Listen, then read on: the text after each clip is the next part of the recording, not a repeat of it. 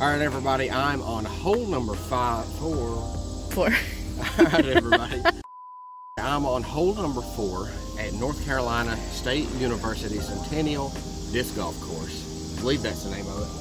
It's approximately 255 feet. Now I want you to comment below and let me know what would you throw on this hole. It plays straight through the tiny gap there and then to the left. So a righty hyzer, something that's going to take a slow fade. Now I'm going to be going with the RPM disc P Waka Waka on a backhand.